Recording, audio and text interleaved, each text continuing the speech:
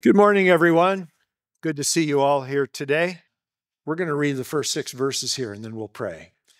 It says, "In those days, John the Baptist came preaching in the wilderness of Judea, 'Repent, for the kingdom of heaven is at hand. For this is he who was spoken of by the prophet Isaiah, when he said, the voice of one crying in the wilderness, prepare the way of the Lord, make his paths straight.'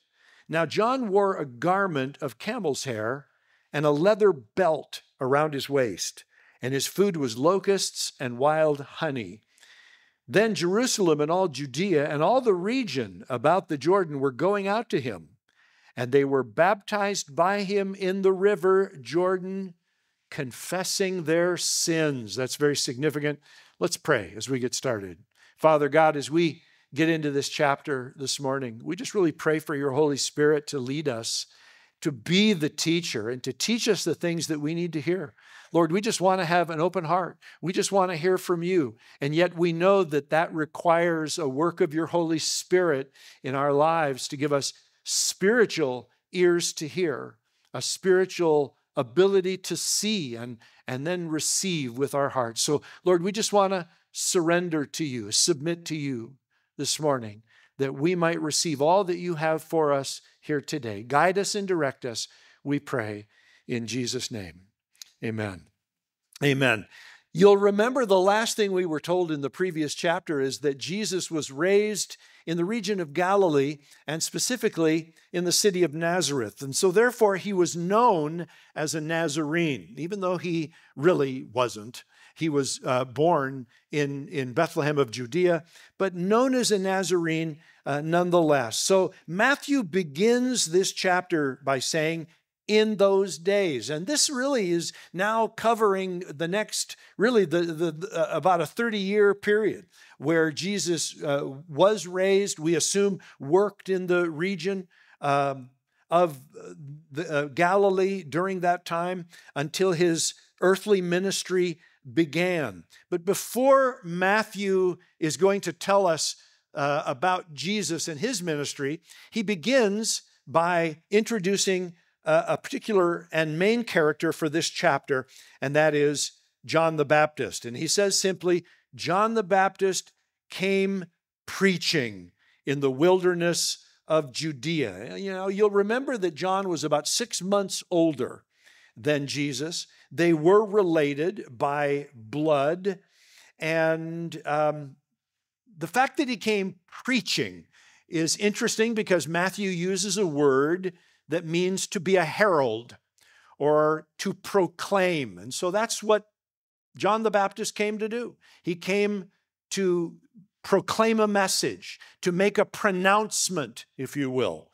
And in fact, this preaching ministry of John was, according to Matthew, a fulfillment of what Isaiah had predicted some 700 years earlier when he said, "This is he who was foretold, the one who is called the voice, saying, prepare the way of the Lord and make his paths straight." And that was the ministry of John, to prepare the hearts of the people of Israel to receive their Messiah. You'll notice that John's sermon, his message was very simple.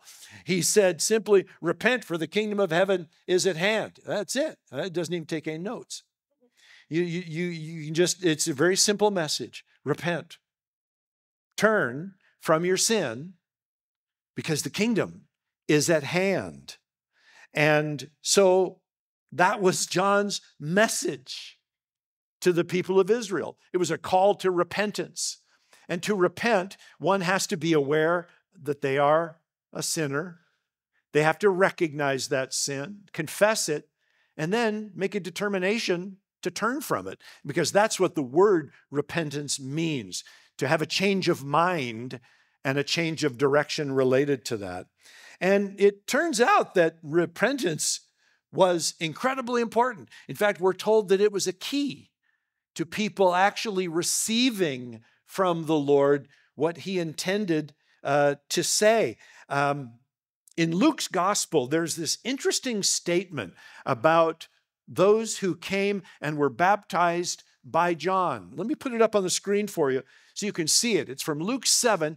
It says, all the people, even the tax collectors for that matter, when they heard Jesus' words, they acknowledged that God's way was right. And look at this, because they'd been baptized by John. But the Pharisees, experts in the law and the like, it says that they rejected God's purposes for themselves. And once again, we're told why. Because they had not been baptized by John. Listen, there was nothing magical about John's baptism. It was a baptism of repentance. That's what made it significant. That's what made it powerful. Because guys, when we confess our sin, and when we're willing to turn from it in repentance, it opens the heart to God. Have you ever prayed for a friend or family member who was stubborn in their refusal to hear God's word and that sort of thing? And you didn't know how to pray. Well, one of the best things you can pray is that they would receive the revelation of their own personal sin, and that they would confess it and recognize that sin as a barrier to them and God. Yeah, that's one of the most powerful things that can happen in a person's life that helps to prepare them to receive the word of God, to simply know and be able to say, yeah, I'm a sinner. You know, when somebody comes down front and they ask for prayer, and I'm not sure if they're saved or not yet, I'll start asking them first thing, well, do you know that you're a sinner and that your sin has separated you from God? Oh, yeah. If they respond in the positive and say, oh, I know that I'm a sinner. I know that we're most of the way there. And it's just a matter of introducing them to the Savior and say, well, listen, you know that Jesus died paying the penalty of your sin, right? He paid it completely, and all you need to do is receive by faith what he did for you on the cross. And boy, it's simple from there. Now you talk to somebody who says something like, well, I'm no worse than anybody else. I mean, sinner, I guess I wouldn't use that word to describe myself. We got a long way to go. A long way to go. Because they have not had a revelation of their sin. Or they have not received that revelation, one of the two. And there's a distance in that sort of a situation. So we see here that John's ministry was very fruitful in preparing people's hearts by simply getting them to recognize their sin and to confess it. Now, some of you are wondering, there are other things in the Bible that are told to us about the person of John the Baptist. And I've had people ask me, so what's the deal between John and Elijah? I seem to remember there being something. Be patient, we'll get into it. When we get later into the book of Matthew, Jesus is going to make some interesting statements about John the Baptist related to the prophet Elijah, and we're going to work all that out and explain what that's all about. But for right now, beginning in verse 7, we notice here that not everyone who came to hear John came with an open heart. It says, but when he saw many of the Pharisees and Sadducees coming to his baptism, he said to them, you brood of vipers, who warned you to flee from the wrath to come? Bear fruit in keeping with repentance, and do not presume to say to yourselves, we have Abraham as our father. For I tell you, God is able from these stones to raise up children for Abraham. Even now the axe is laid to the root of the trees. Every tree, therefore, that does not bear good fruit is cut down and thrown into the fire. I baptize you with water for repentance, but he who is coming after me is mightier than I, whose sandals I am not worthy to carry. He will baptize you with the Holy Spirit and fire. His winnowing fork is in his hand, and he will clear his threshing floor and gather his wheat into the barn, but the chaff he will burn with unquenchable fire. Stop there for a moment, if you would. A lot of really important things that John is saying here to the Pharisees and religious leaders. And we're going to separate them here into three categories. We'll put it up on the screen in kind of a bullet point sort of a deal. These are the pronouncements that John is giving to the Sadducees and Pharisees. You'll notice that he's going to confront the hearts of the religious leaders. Next, he is going to contrast his own ministry to that of Messiah. And then thirdly, he's going to speak of the judgment that is to come using some figurative images and frankly, some flat out, just clear statements. But I want you to notice first in verse 7, as he confronts the hearts of the religious leaders, he starts by saying, "You brood of vipers." That kind of gets to the point, doesn't it?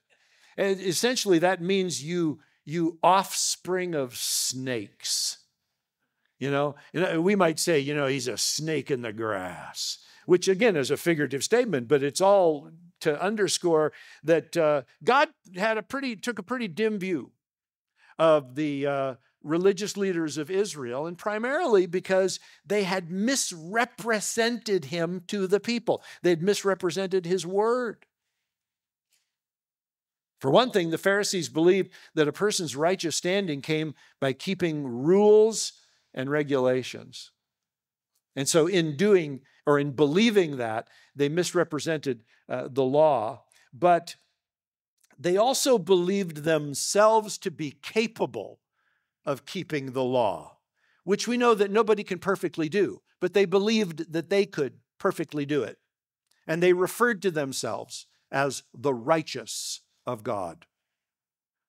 They often would add traditions to the Word of God, to the point where Jesus confronted them that they cared more about their traditions than they did the Word of God. In fact, he said, you hold on to your traditions and you will throw away, in essence, the Word of God. And that's often, what they did. And I don't have any problem with traditions. As long as traditions don't usurp the place of the Word of God, there's nothing wrong with tradition. Our family has traditions about Christmas, and the way we celebrate it and stuff like that. It's just family. And yours might be different from ours. No big deal. We don't go around telling people, well, if you don't hold to our traditions, you're not really celebrating the birth of the Lord.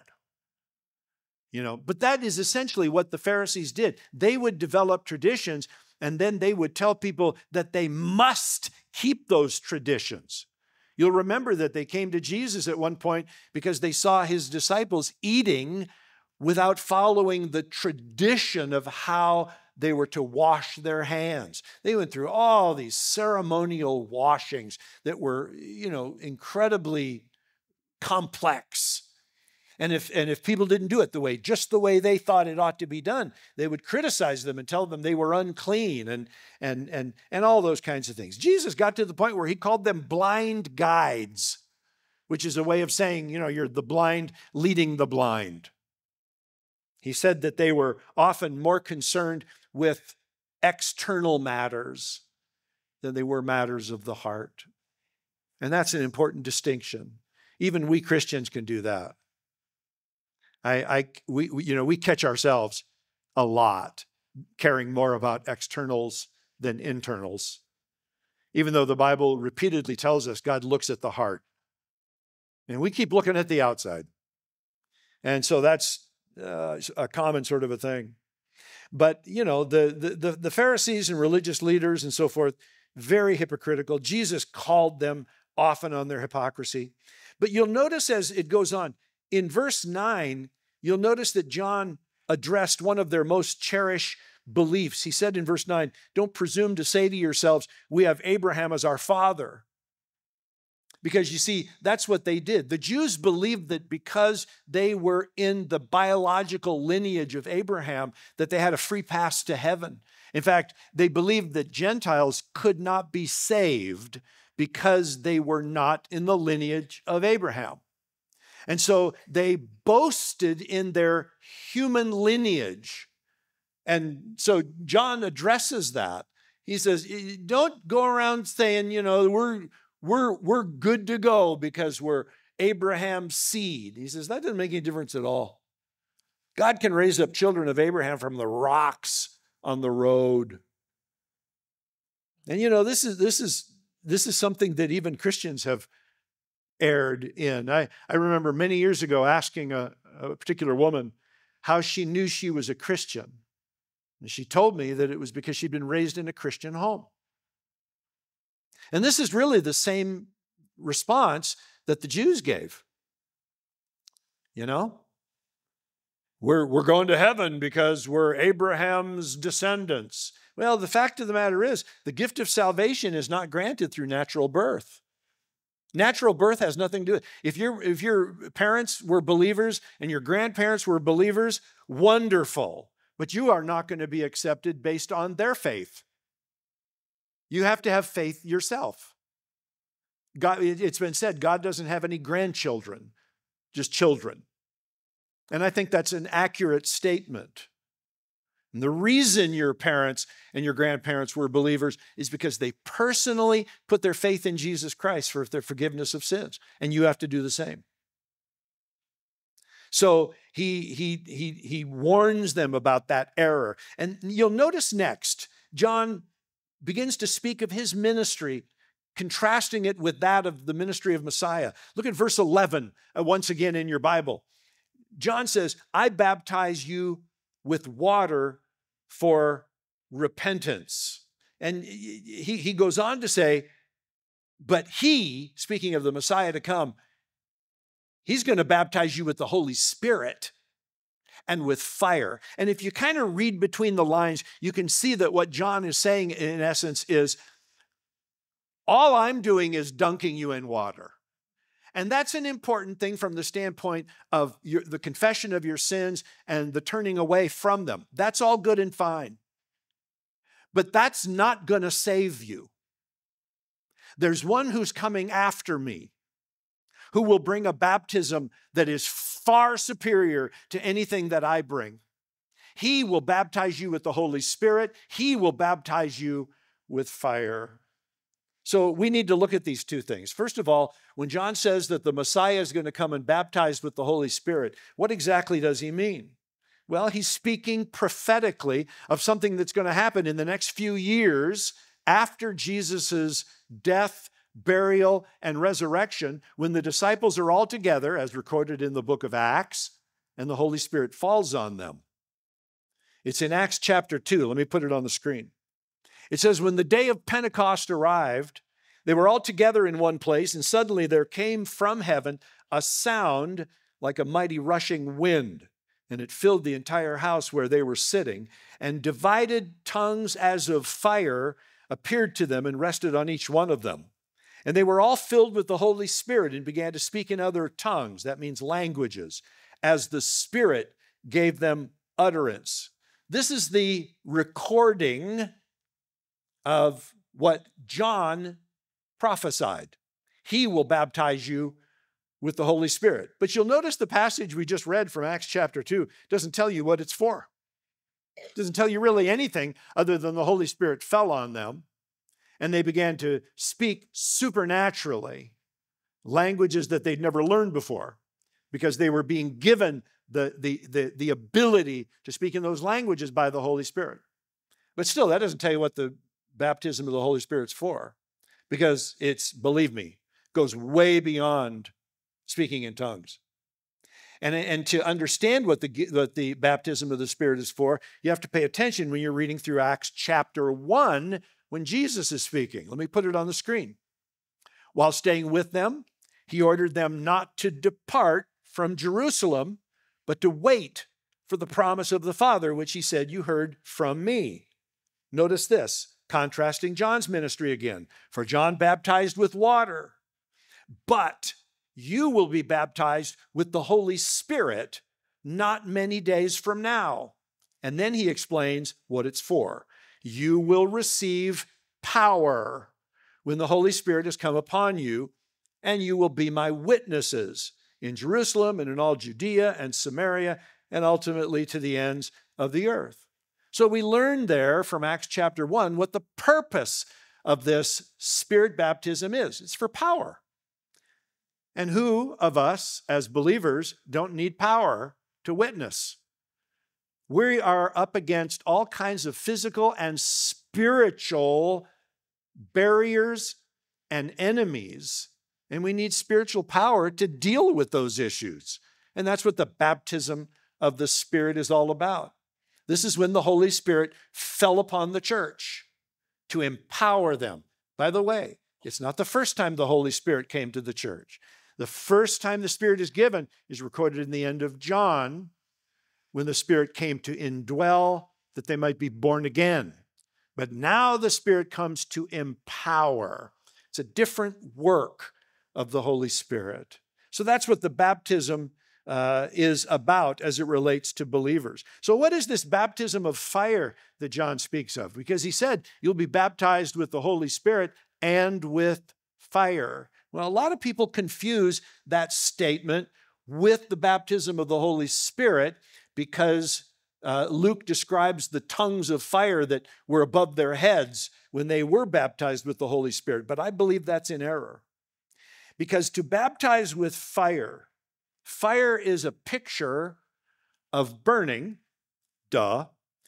But for the believer, it is a picture of the work of sanctification that takes place in a believer's life. And so one of the references to being baptized with fire is to speak of that process that goes on in our lives whereby God uses the things that we're going through in life to form us into the image of Jesus Christ. And some of you guys right now are going through a baptism by fire. And what I mean by that is you're going through very difficult circumstances right now. And those circumstances could be happening in just about any way, shape, or form in your life. It could be anything. You know, I think one of the, and I've heard it said, that one of the most powerful means of sanctification in our lives is marriage. And I believe it. You really want to see where your rough edges are, just get married. I'd be happy to do the wedding. And then I'll pray for you. Because, you know, I mean, you live with somebody day in and day out, and you're going to step on their toes, and they're going to step on your toes, and your reactions to that are going to be very telling as to what's really going on in your heart. So marriage is probably one of God's most useful tools as it relates to sanctification. Of course, we live in a culture today that says when we're going through marriage problems, you know, we should go get a divorce. And basically what we're doing is, in essence, you're not running from your spouse. You're running from the sanctification process of the Lord, where he wants to change you. And you just want to change your circumstances. That's all you want to do. I understand. I've been married 46 years. So I get it. You know, but you know, it's not just marriage. There's lots of things that God uses in our life to baptize us by fire. And they're almost always painful, very difficult to go through. But it is through those situations that God does that work of molding you and me into the image of his Son. But the baptism with fire also comes to unbelievers. And it's not for sanctification. It's for judgment. And that is essentially what brings us to the third pronouncement that John the Baptist makes to the religious leaders when he begins to speak to them about, well, what he calls in verse 7, the wrath to come.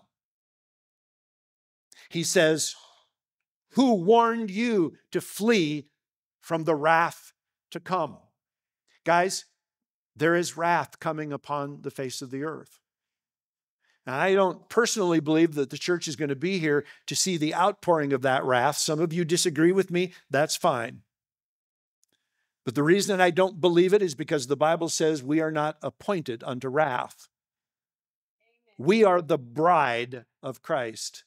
And God's not going to pour out his wrath. That's not what he does. God doesn't use his wrath to sanctify Christians. The Bible says he disciplines those whom he loves. That's not wrath. Discipline and wrath are two very different things. God disciplines believers. He pours out wrath on unbelievers for rejecting his word and the means of salvation through his Son. But you'll notice that John uses these various figurative pictures to describe the wrath to come. Look in verse 10 with me in your Bible. Notice there he begins to speak of a grove of trees, whether it's a olive grove or a fig grove or something. And he begins by saying, even now the axe is laid to the root of the trees. And that's a way of saying there is an impending judgment that is just standing by. It's ready to happen. It's imminent, and it could happen at any time. He says, every tree, therefore, that does not bear good fruit is cut down and thrown into the fire. So using that picture of a landowner coming upon a grove of fruit trees that are just no longer producing fruit. They're just dead trees. They're just taking up space and land and nutrients from the soil. And he says to his servants, just cut them down, burn them. They're no good. And that's the picture that John gives of the wrath to come. Notice in verse 12, he changes the figurative images to that of bringing in the wheat harvest. And he says in verse 12, his winnowing fork is in his hand. And the winnowing fork was a tool used back in those days to thresh the wheat. And the way they would thresh it was they would take a fork and they would throw the wheat up in the air. And the breeze would carry the chaff, which is the outer shell, away, and the heavier wheat kernel would fall to the ground. It was the way of separating the wheat from the chaff. And so he says his winnowing fork is in his hand. Again, that picture of imminent wrath. And he says, and he will clear his threshing floor and gather his wheat into the barn. But the chaff will be burned with unquenchable fire. And so John likens unbelievers here to the chaff, the worthless outer shell. It's not good for anything except just to be burned. And that is the baptism by fire that comes to unbelievers. And once again, it is not a baptism of sanctification. It is a baptism of terrible judgment. Finally, we come to the last verses of the chapter, which record the baptism of Jesus. Then Jesus came from Galilee to the Jordan to John to be baptized by him. John would have prevented him, saying, I need to be baptized by you, and do you come to me? But Jesus answered, let it be so now, for thus it is fitting for us to fulfill all righteousness. Then he consented. And when Jesus was baptized, immediately he went up from the water, and behold, the heavens were opened to him, and he saw the Spirit of God descending like a dove and coming to rest on him. And behold, a voice from heaven said, this is my beloved Son, with whom I am well pleased. And yes, you are seeing the full triune Godhead in this single passage where the Son of God emerges from the water. The Spirit of God descends upon him in the form of a dove, and the voice of God the Father speaks and says, this is my beloved Son. Well, this is potentially a confusing story. And the reason it's potentially confusing is because we've already established that John's baptism was a baptism of repentance where people confess their sin. So what's Jesus doing here? Does he have sin for which he needs to confess? Well, let me show you what Peter said about Jesus on the screen. He committed no sin. Neither was there deceit found in his mouth. You'll remember that even at one point, Jesus challenged those who were opposing him, saying this recorded in John chapter 8. He says, can any of you prove me guilty of sin? And by the way, nobody spoke up. So this kind of increases the confusion a little bit here. You know, Jesus never sinned. So what in the world is he doing walking into the Jordan River to be baptized by John in a baptism of repentance? Why is he doing this? Well, that's what John wants to know. And yet, Jesus only responds by saying, it is fitting for us to fulfill all righteousness. But you'll notice that's not an explanation. It's a reason to do it, but not an explanation. He's not explaining why he's coming into the waters of baptism by John.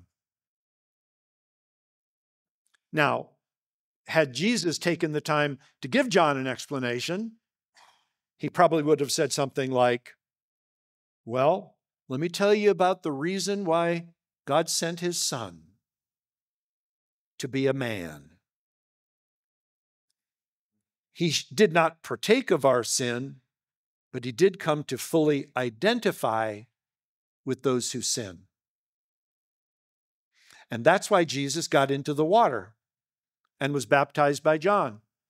You see, the people who watched that baptism take place that day, they didn't know who Jesus was. He was just starting things off. As far as they knew, he was just another guy who kind of lived a semi-creepy life and now was kind of sorry about it and had confessed it. And now he was going into the waters of baptism to repent.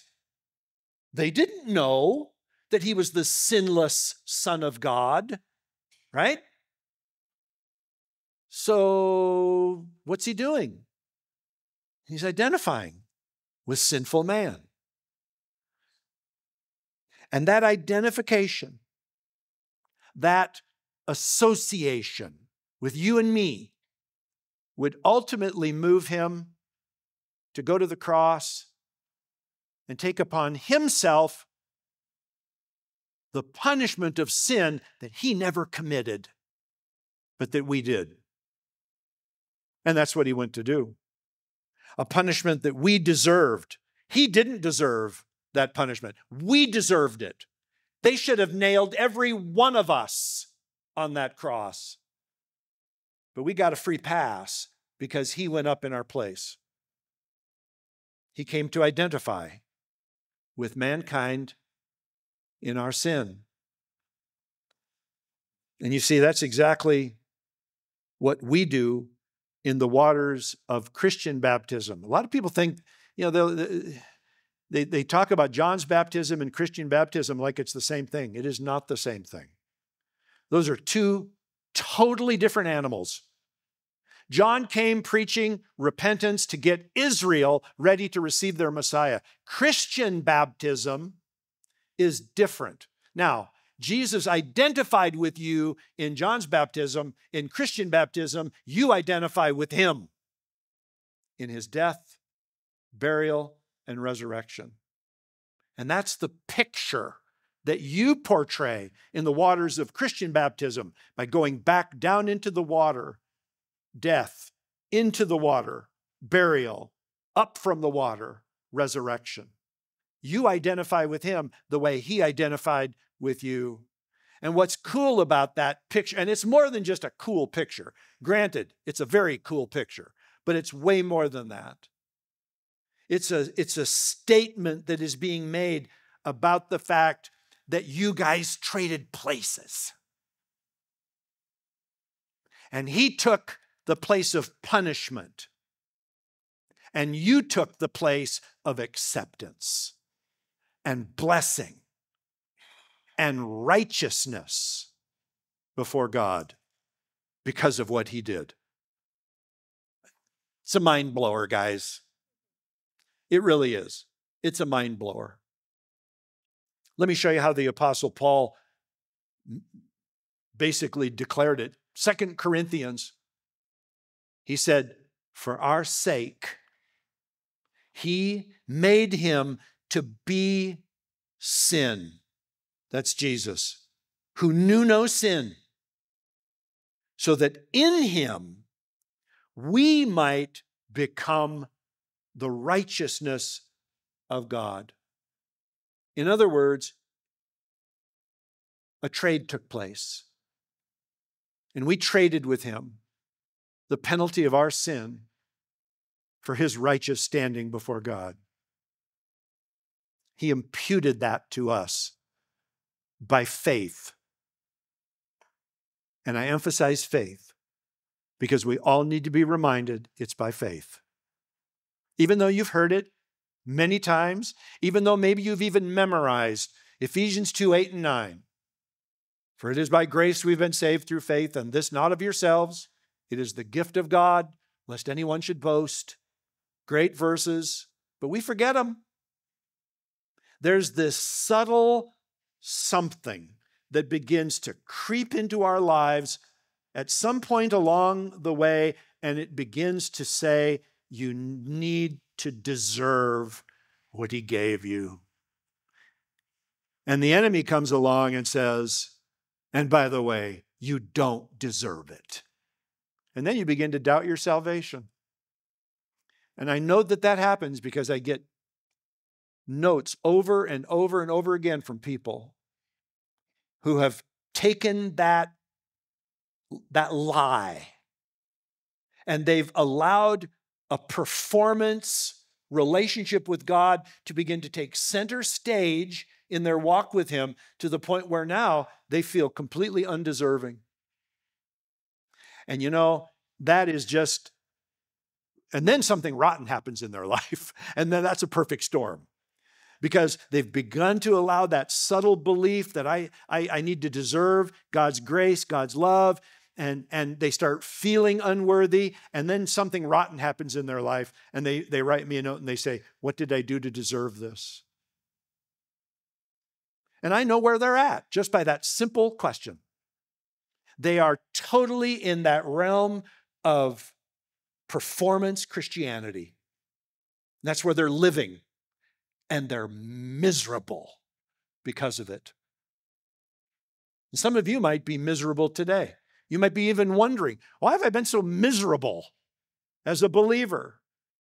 Because, you know, sometimes we don't even see it coming. It's so subtle. It's so imperceptible at first. And we start throwing out words like deserve and worthy, and I just don't feel worthy. Oh, I'm just so tired of hearing that from people. You never will be worthy. So get that out of your head. You will never, ever be worthy of God's love. Ever. You will never be able to measure up. But he doesn't love you because people measure up. He loves you because he chooses to love you. And that has nothing whatsoever to do with your performance. So get performance out of your head and start thinking along the lines of grace. And that's when the joy is going to return to your heart. Because grace is favor from God that is unmerited, unearned. It has nothing to do with you being worthy, a good Christian. Good grief, there's no such thing. There is only a good God. And he's it. And you will never attain to that. And you will continue to deal and struggle with the issues of sin until the day you leave your body or Jesus comes again. But he's going to love you every step of the way. And you need to know that you know that you know that you are forgiven and you will continue to be forgiven because it's a perpetual spring of forgiveness that is ours through Jesus Christ by faith. You know, you read through the New Testament, and I even challenge you to do this. As you read through the letters of the Apostle Paul through the New Testament, write down in your Bible, make a mark in your Bible every time he mentions something about faith. And you will find that it absolutely permeates his letters. He talks not only about faith, but he talks about the people's faith, and he talks about how he wants to see them strengthened in their faith. You know why? We're saved by faith, by grace through faith, trusting, believing, having confidence in the finished work of Jesus Christ on the cross. That's how you're saved. Not by being a good person, not by going to church, reading your Bible, praying, any of those things, although those are fine things. They just won't save you. Jesus saves you by putting your faith in his finished work. And I love to say finished work. I had somebody write me recently and say, what do you mean by finished work? You ought to say that, Pastor Paul. I say that because that's what Jesus said on the cross. It is finished. And that means paid in full. And that means the job is done. The work of salvation is over. And he did it. and he finished it. And now what's left to you to do is to receive. And you can receive because God has given you free will. It's one of the most precious gifts God has given you, maybe alongside the brain that you have to figure out that you're a sinner and you need to be saved. But you've been given free will, free choice. And so basically God lays it all out in front of you, and he wants you to choose life. He wants you to choose forgiveness. It's a choice. People say to me sometimes, Pastor Paul, how can I know that I'm saved? You choose to believe it based on his promise. He promised it. You believe it. That's how you know. You know because you know the one who made the promise. And you know he's good with his promises. Amen? Amen. Let's stand together. We'll close in prayer.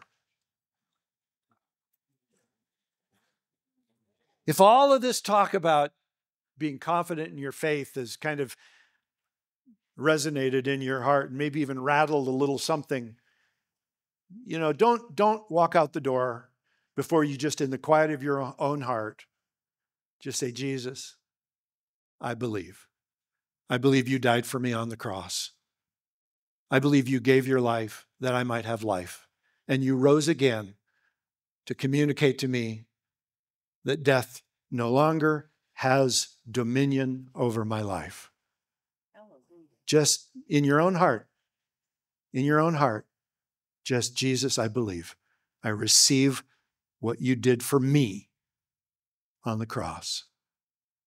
Father God, thank you so much for these reminders that are here in the Word. Lord, no new revelations here today, just wonderful reminders of your love, your goodness, your mercy. Father, I just thank you so much that salvation and heaven is not for those who are good people.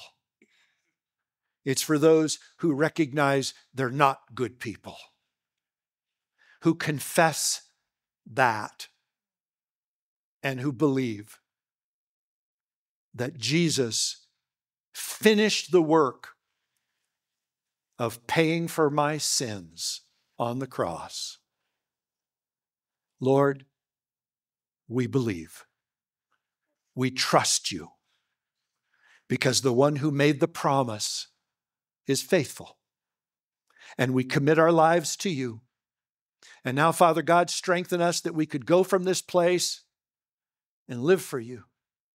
And live for you in such a way that people are going to be drawn to the Savior as they view our lives.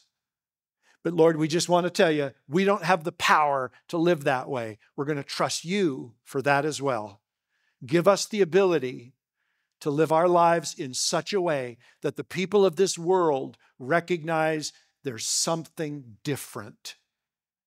And may they see and even smell the aroma of life and be drawn to the Savior. We thank you and praise you for your incredible goodness and pray all of these things in the powerful name of Jesus Christ our Lord. And all God's people said, amen.